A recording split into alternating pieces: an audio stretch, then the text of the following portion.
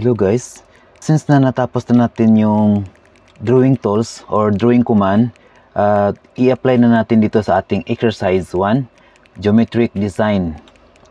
Dito natin ma-apply yung mga line, polyline, circle, arc, polygon, rectangles.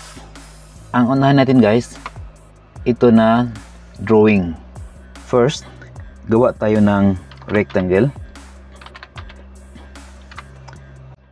REC, then enter.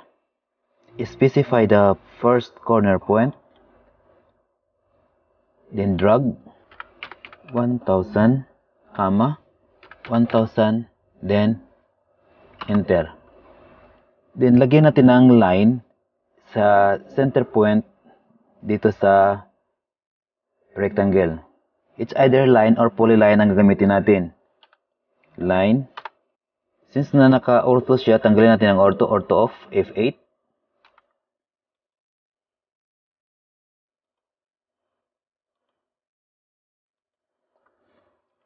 Okay. And then, lagyan natin ng arc. Ito. Ilagay natin to. Ito. Itong mga ito. So, click natin arc. Ang gagawin natin, gamitin natin ang 3 points. Ito sa taas. Ang gamitin natin na arc is yung 3 points. 3 points arc. Click natin.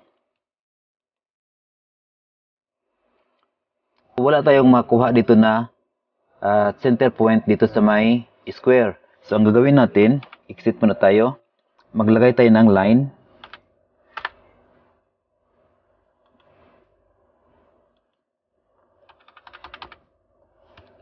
Ngayon, magkaroon na tayo ng center point dito. So, balik tayo sa arc. Arc. Then, click natin ang arc. Then, second point. Then, third point. Then, click again. First point, second point, and third point. And then, first point,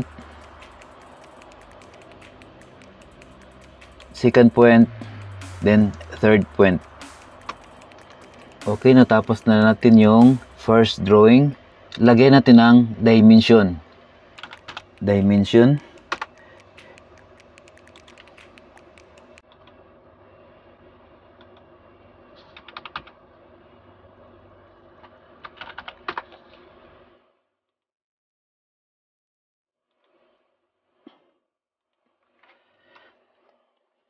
Okay.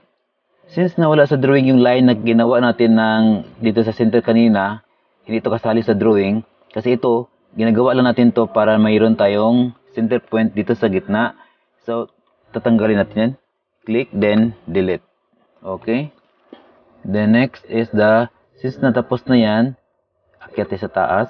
Then, i-copy natin yung rectangle. The same size lang tayo. Copy, enter.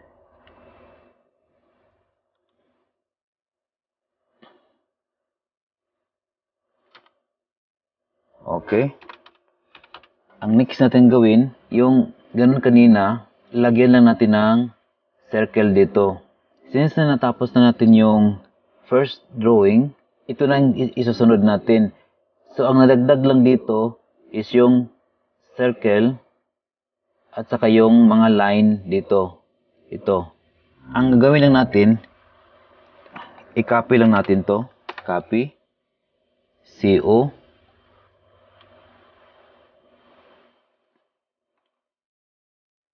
Then, enter.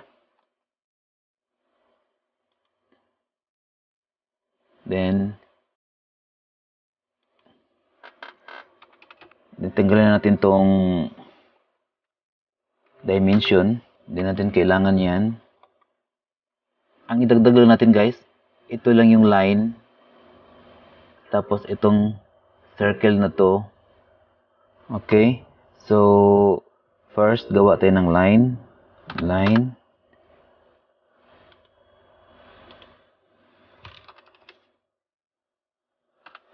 line L, the shortcut of line. And then, magawa tayo ng circle. Ang gagawin na circle is yung center, then reduce. Since na may center na tayo, dito tayo, click natin center.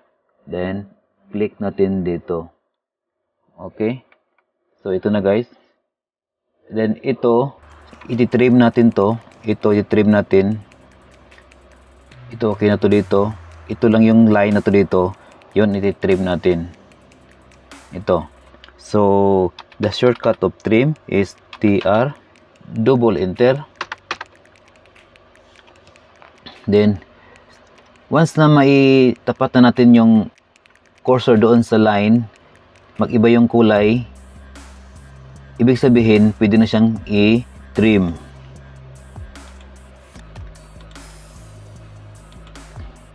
Okay guys, okay na yung drawing natin. Dito na tayo sa third drawing. Dito na tayo. I-copy lang natin to uli. CO, shortcut for copy, then enter. Select the object, then enter. Specify base point. Ang kunin natin ito, then drag pababa, then escape. Ito guys, ang gagawin natin. Una, itong rectangle na to, i-offset muna natin. Ang offset niya is 136. First, shortcut of offset is U, then enter. Specify offset distance is 136, then enter. And then select the object, then click. Then next natin gawin, i-offset natin tong mga arc na to. Ang offset niya is, nakita natin yung dimension is 100. Type U for the offset, then enter. Specify the offset distance is 100, then enter.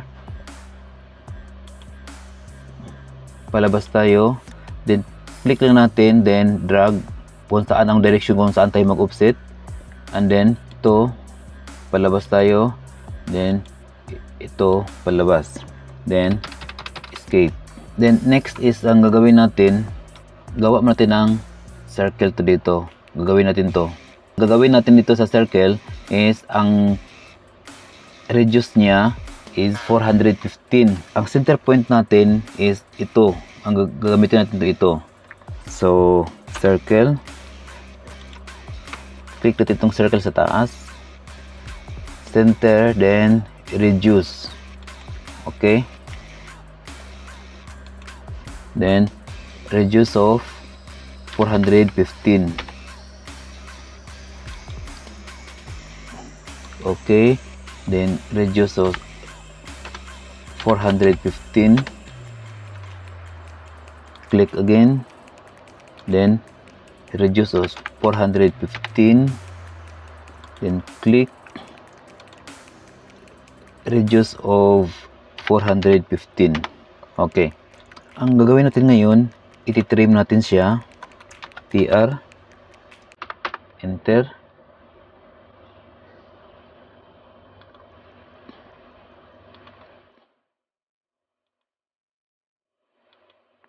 So, okay na guys. Makita natin, ito na lang i-delete natin.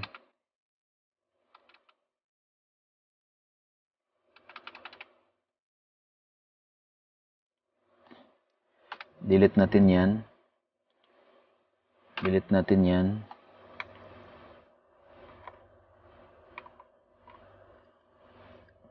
And then, i-delete natin tong mga line. Ito dito. Kasi dito, wala to dito. Yun lang yung i-delete. Ang i-trim natin siya. Then, TR. Enter.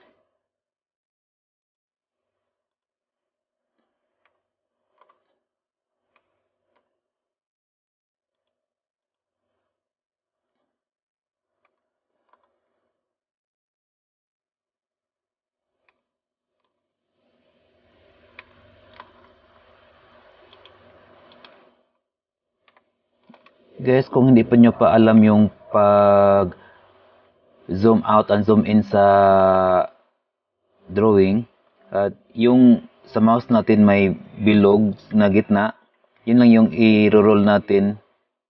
Atras abanti lang, yun yung mag-zoom in, zoom out. If kailangan nyo ng pan,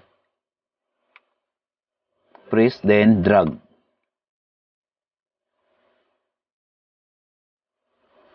Okay na, natanggalan natin lahat.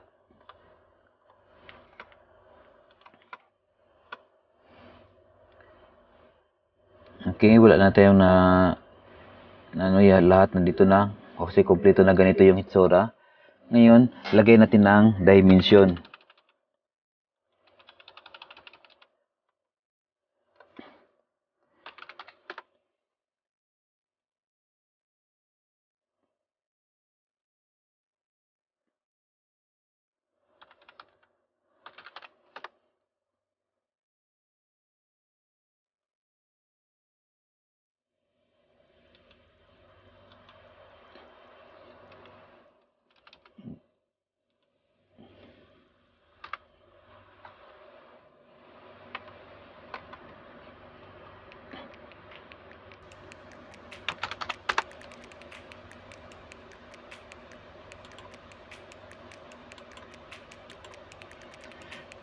Ingatan natin guys na yung paglagay natin ng dimension, tama yung point natin, kasi minsan pag nagkamali tayo sa pag-point, mag-difference yung dimension natin.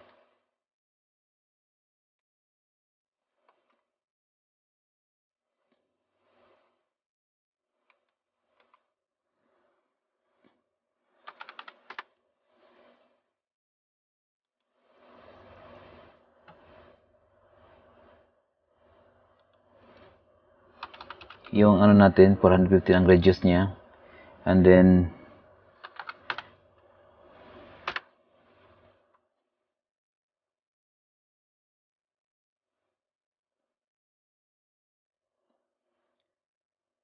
okay, yun naman ang kailangan natin na dimension. Ipares natin sa drawing. Ito 100, 1272, and 136. Ito nilagay na natin to para alam natin kung ano yung radius natin ginagamit natin dito. Okay guys, i-continue natin yung exercise number 1 natin sa next video. So abangan nyo na lang sa next video para mas maintindihan nyo ang application sa ating drawing tools na ating natutunan sa previous na nating mga tutorial. At pagkatapos natin ito, mag-proceed tayo sa modify commands. Itong move, rotate, mirror, copy, trim, fillet, array. Okay guys, kung meron kayong mga katanungan tungkol sa ating ginagawa ngayon, sa ating exercise number 1, geometric design, please comment below